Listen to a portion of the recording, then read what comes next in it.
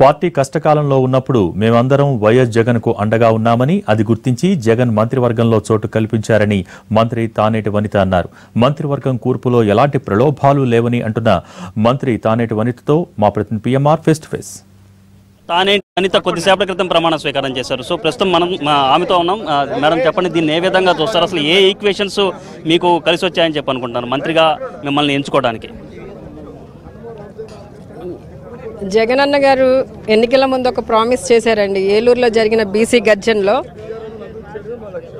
ఎవరైతే SC BC ST మైనారిటీలు ఉన్నారో వాళ్ళందరికీ కూడా మైనారిటీ పోస్టులు ఇచ్చేటప్పుడు 50% ఇస్తానని చెప్పడం జరిగింది. ఆ ఈక్వేషన్ ఒకటి పనిచేసి ఉంటుందండి ఖచ్చితంగా. ఎందుకంటే ఈ రోజున ఎస్సీలకు కానివ్వండి, బీసీలకు కానివ్వండి, మైనారిటీలకు, ఎస్టీస్కి అందరికీ కూడా క్యాబినెట్లో ప్రాధాన్యత అనేది ఉంది, 50% ఉంది. అట్లానే పార్టీ కష్టకాలంలో ఉన్నప్పుడు జగనన్నకి మేము తోడుగా అండగా ఉండడం జరిగింది.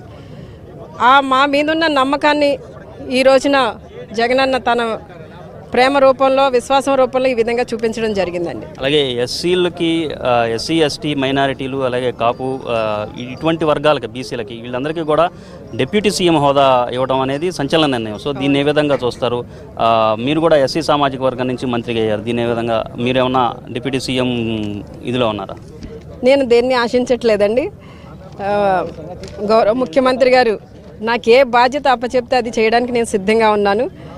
ఈ రోజున ఈ మంత్రి పదవిని కూడా నేను ఆశించలేదండి. మరి అన్నే మేము చేసిన కష్టాన్ని, మేము పార్టీ కోసం చేసిన సర్వీస్ని చూసి గుర్తించి ఆ ఈక్వేషన్స్లో ఆయన ఇచ్చిన ప్రామిస్లో మమ్మల్ని పరిగణనగా తీసుకున్నారు తప్ప వేరే ఎటువంటి ప్రలోభాలకైతే ముఖ్యమంత్రి గారు తావు ఇవ్వలేదండి. ఇదంతా కూడా ఆయన ఎవరు పార్టీకి ఎక్కువ సర్వీస్ చేశారు, ఎవరు కష్టపడ్డారు, ఎవరు కష్టకాలంలో ఉన్నప్పుడు పార్టీని ఆదుకున్నారు, పార్టీకి నిలబడి ఉన్నారు అన్నదే చూసుకున్నారు తప్ప వేరే ఎటువంటి లాబింగ్ అనేది లేకుండా తీసుకున్న క్యాబినెట్ అండి ఇది. అంటే లాస్ట్ ఎలక్షన్స్లో చూస్తూ ఉంటే మొత్తం 15కు 15 టీడీపీకి బీజేపీకి వెళ్ళినాయి. సో ఈ నేపథ్యంలో జిల్లాలో దాదాపు అదే పరిస్థితి, 1-2 సీట్లు మినహా. సో దీన్ని ఏ విధంగా చూస్తారు? ఈ నేపథ్యంలో మీరు మీ జిల్లాకి ఎటువంటి అభివృద్ధి కార్యక్రమాలు చేపట్టాలని చెప్పి అనుకుంటున్నారు? అంటే ఈ రోజున పరిస్థితి ఎలా ఉందంటే అండి, నిజమే మీరు చెప్పినట్లు 14లో వెస్ట్ గోదావరిలో 15కు 15 తెలుగుదేశం గెలుచుకోవడం వాస్తవమే.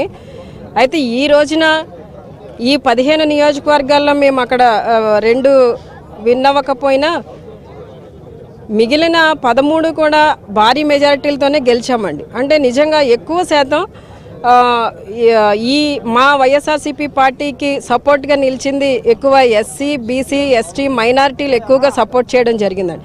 ఎందుకంటే రాజశేఖర రెడ్డి గారు ముఖ్యమంత్రిగా ఉన్నప్పుడు ఏ విధంగా అయితే ఆయన బడుగు బలహీన వర్గాలని సపోర్ట్ చేస్తూ వాళ్ళకి చేయూతనిచ్చారో అదేవిధంగా జగనన్న ఇవ్వగలరనే నమ్మకం ఈ వర్గాలకు ఉండడం వల్ల చాలా సపోర్ట్ చేయడం జరిగిందండి. అలాగే జగనన్న గారు కూడా ఆ మాటని నిలబెట్టుకున్నారు ఈ రోజున. అలాగే మీరు ప్రస్తుతం వైసీపీలోకి వచ్చారు, గెలిచారు, మంత్రి అయ్యారు. అంతకుముందు టీడీపీలో కూడా పనిచేశారు. సో ఈ నేపథ్యంలో అక్కడికి ఇక్కడికి తేడా ఏమన్నా గమనిస్తున్నారా?